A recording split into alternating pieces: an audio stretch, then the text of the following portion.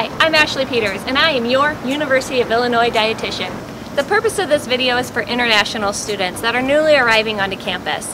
Hopefully this video will answer questions like, where are the international markets? Where are the American markets? What are some of the resources these American markets have to offer? And what do I do if I don't have a car? Hopefully by the end of this video, you won't have any more questions. Welcome to Urbana Meijer, and this Meijer is located out on Windsor. Through my experience working with international students, many tell me that there's more of a selection of international fruits and vegetables at the Urbana Meijer. So let's go in and take a look. Meijer is definitely a one-stop shop. You can buy anything from groceries to personal items, clothing to pharmacy. When shopping in the produce section, you want to shop towards the front to see which ones are on sale. You'll notice here that a lot of the fruits and vegetables that are in season tend to be more on sale.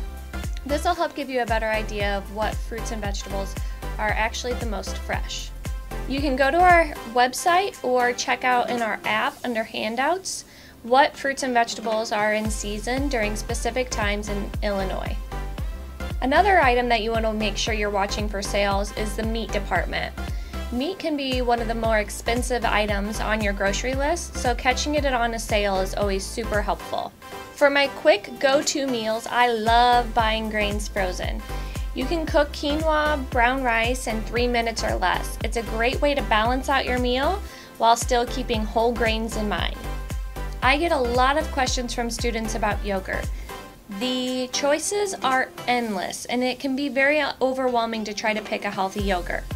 When choosing a healthy yogurt, you want to look at the sugars.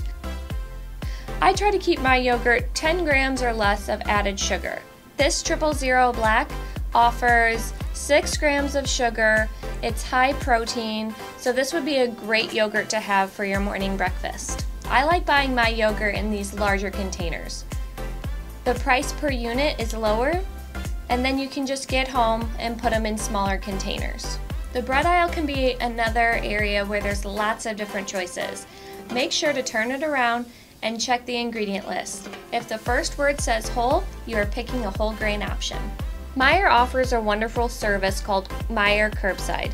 You can go onto their website, create a grocery list, and then choose a pickup time that's most convenient for you. Here we are at Harvest Market, starting in the produce section.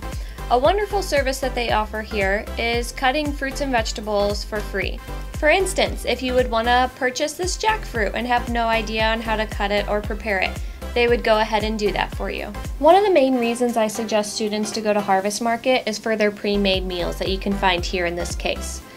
A lot of students tell me that they don't have time to cook meals, and this would provide a homemade meal while also providing them multiple food groups. You can also jump over to the deli to find cooked meats, sides, and vegetable dishes. Don't forget to check out their salad bar, where you can find lots of local and fresh produce. I often work with students who are not preparing meat at home, and when questioned about it, they say they don't know how to cook meat. Luckily, here at Harvest Market, you can pick out your meats, pick out your seasonings, and they will cook it for you free of charge.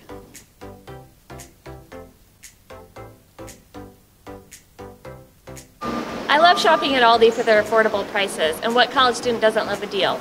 I bought all these groceries for a week's worth of meals for less than $80. Let's go inside and check out what I got. So here we are with the groceries that I picked up from Aldi. I spent about $50, and this is enough to provide me about 6 meals for the week.